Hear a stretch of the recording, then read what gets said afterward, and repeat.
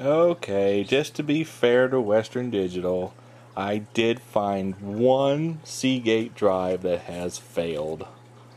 And this one, but when they do fail, they fail catastrophically.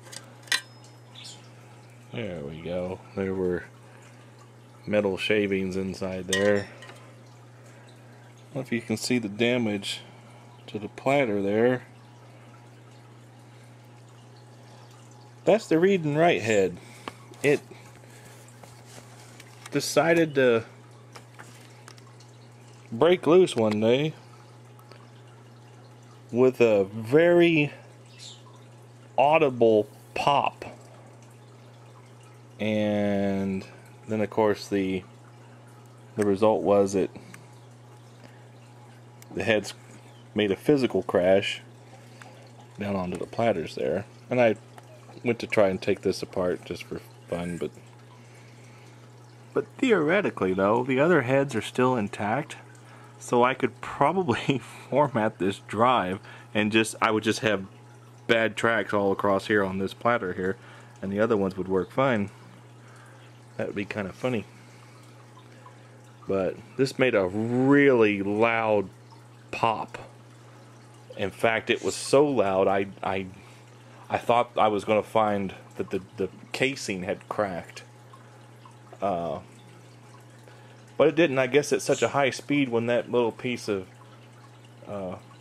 material there flew off and hit the wall of the hard drive case, that's what made the pop. Let's see, I got the circuit boards not connected. Maybe I should connect it and see if it'll spin up. Okay, don't try this at home.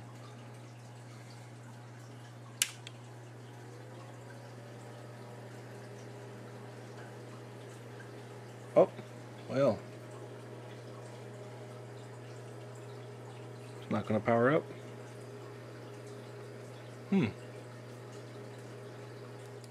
Okay, memory has slipped my mind. My mind has slipped my memory, or something. I forgot, when this drive failed like it did, it stopped working. But, well, there's the bearing I was talking about. Underneath that blue piece, you can get to that bearing there, and you can lubricate these drives. But this one is not going to power up, which is probably good because I loosened this screw right here, so the platters are just kind of sitting there.